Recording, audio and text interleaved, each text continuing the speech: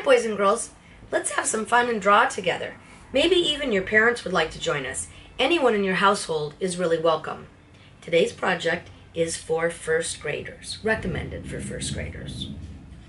We will be drawing firebirds today. They are a pretend bird, so you probably would not see a bird like this, but it's a lot of fun to put all these different shapes inside so you can color them in all different wonderful colors. You can see I did two. One, I did a black background, and this one I did not do the background black. I left it white. But that's what we're going to learn today. All you really need today is a piece of paper, a pencil, an eraser. If you have some markers or colored pencils or crayons afterwards to color it all in, would be a lot of fun. All right, boys and girls, let's begin. Let's start with our shapes.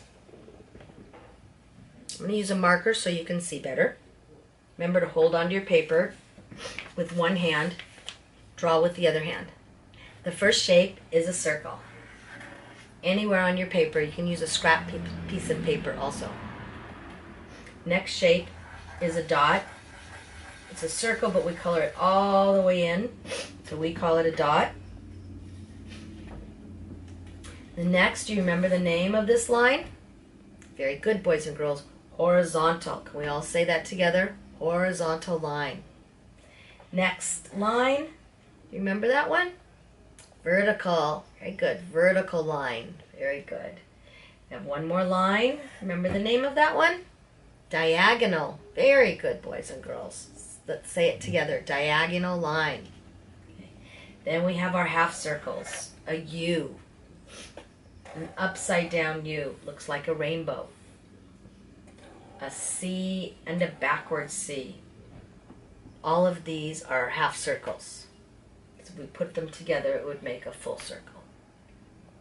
Then we have our angled lines, which are our V's. A regular V, an upside down V, which looks like an A without the crossbar, a sideways V, and another sideways V. Very good. Then we have a slightly curved line. Remember, it is not as curved as our upside down U or rainbow.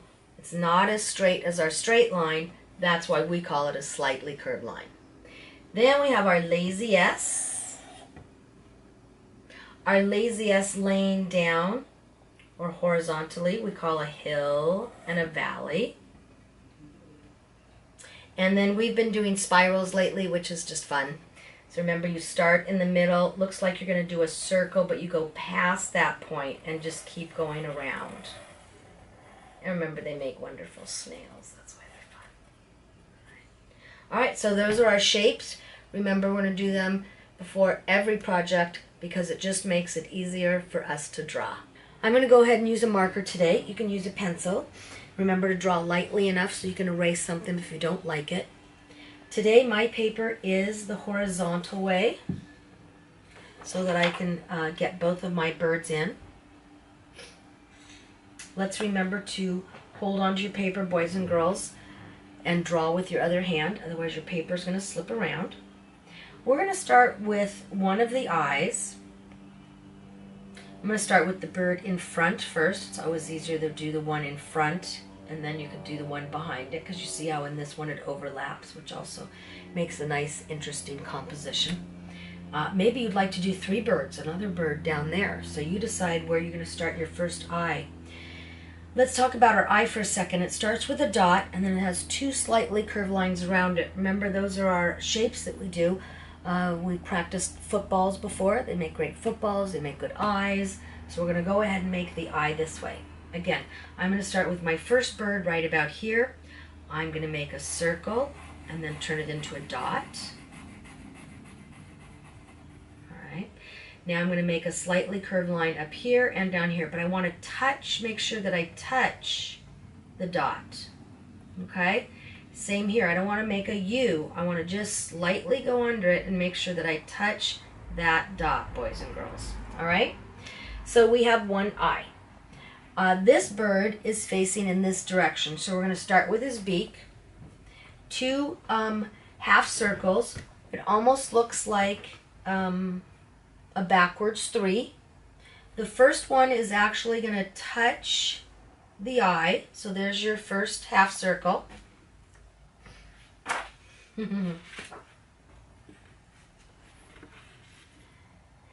And then your next one, touch this again and give me another one. Like I said, it looks like a backwards 3. Okay.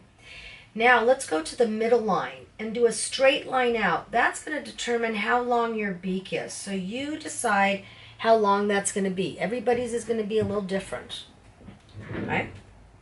Now we do want to end in a point, so whatever easiest for you. If it's easier to start here and go back to the half circle, you may do it that way.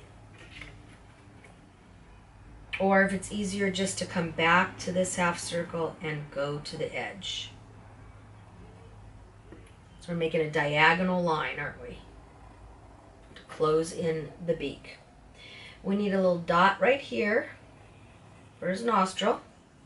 Okay.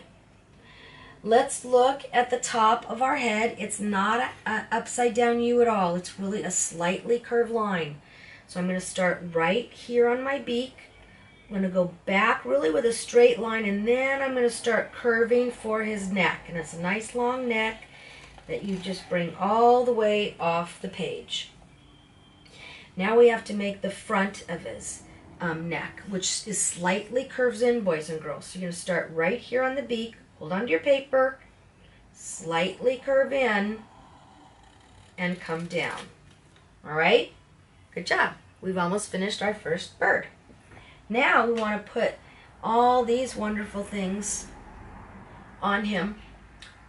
They're not really V's, upside down V's, because they're slightly curved just a little. So watch how I did this. You know you can do it any way you want, boys and girls, but this is how I did it if you want it to look this way. I'm going to start right here at the beak with a slightly curved line back.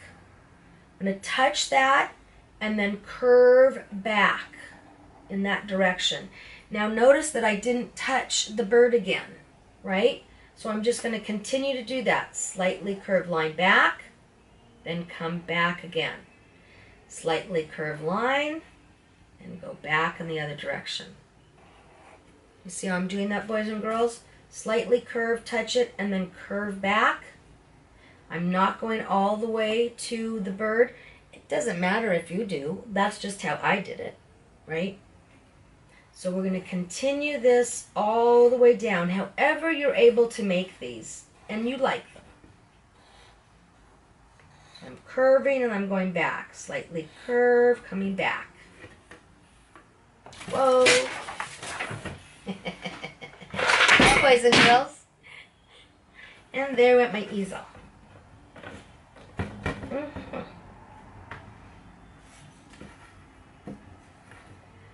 Alright. That was fun, huh? Alright, so let's continue. Hopefully I'm still on one frame. You guys can see everything. Great. Alright, so if you did that, well, I didn't finish it all the way because my easel fell. Okay, so we finished that. Now we get to make some wonderful designs in it. Think of all the shapes that we do every week before we practice. I'm going to do some curve lines here. It's like a lazy S, and then another one, and another one.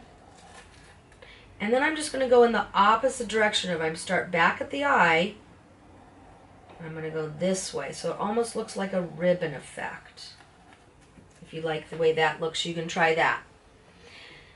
Then I even put more triangles in here, right? I tried to mirror the same shape I did, so I'm doing a slightly curved line, another one, but I am closing it in at the bottom. You design yours however you want, but make sure you have lots of different places so that you can make it really colorful. So I'm going to even do some more here. I'm going to do these V's all the way down. And then I even like the dots here. The more patterns that you can get going in here, the more interesting your bird will look. Remember, this is not a regular bird we're making, so not a bird you'd see flying down the street. Okay. All right, so we have one done. Very good, boys and girls. Here's my other painting. Let's go ahead and do another one. As I said, I'm going to do one back here. Now, if it's close and it comes here, that's okay. Remember how the overlapping is so nice. So if you do another bird and this line starts to come down, remember just to hop over what you've already drawn. Okay? So this bird I'm going to make taller. To me, it's a little bit more interesting. If they were all in a row, it's not quite as interesting to me. So I'm going to go up a little higher. Remember, I'm going to start with my dot, then my slightly curved line. I'm going to touch the top of that dot with the slightly curved line and touch it with the bottom too. All right? Then remember the next step. A backwards 3. The first one actually touches the eye. And then the next one. Then remember, the length of your beak is your straight line out. You decide how long yours is going to be. Come back up to the half circle.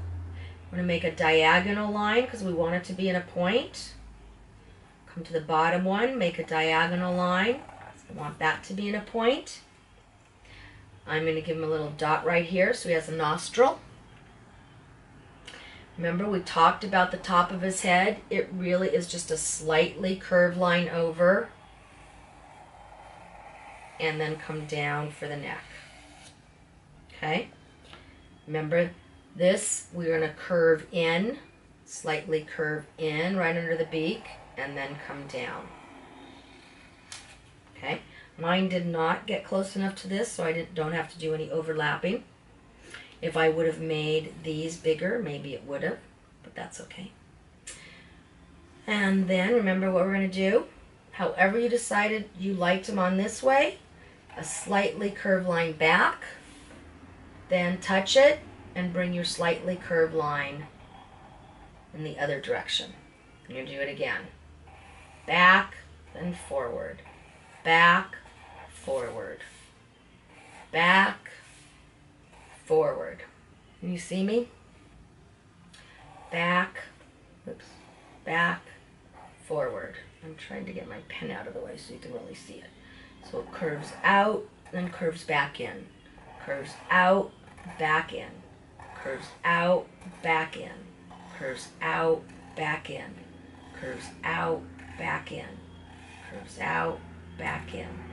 I'm going to continue this all the way down. All right.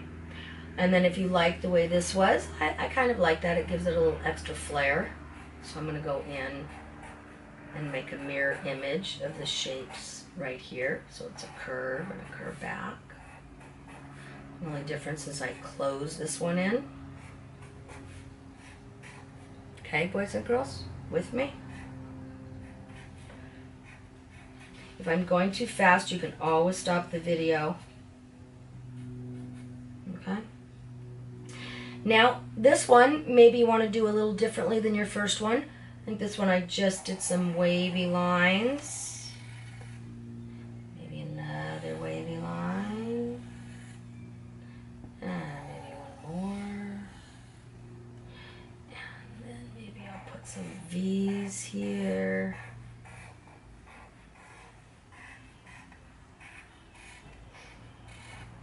Sideways V's, that is, right? Now let's see, what else does it need? Maybe, oh, a spiral? I don't know.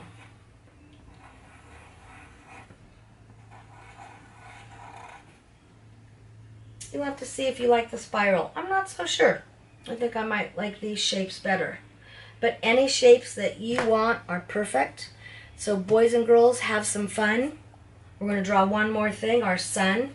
Now remember, boys and girls, if you want a perfect circle, remember we've talked about this before, you use a template. So you look around the house and you find something that's round that mom and dad say it's okay for you to trace. I'm going to put, I'm going to put that right there. Remember how we do this? I'm going to hold on to it. I think I'm going to have some of the sun be behind my a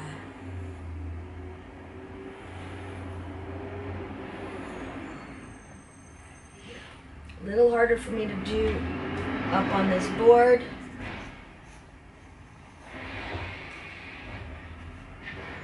So there the sun is behind him, so at least I have some overlapping. I do like that a whole lot.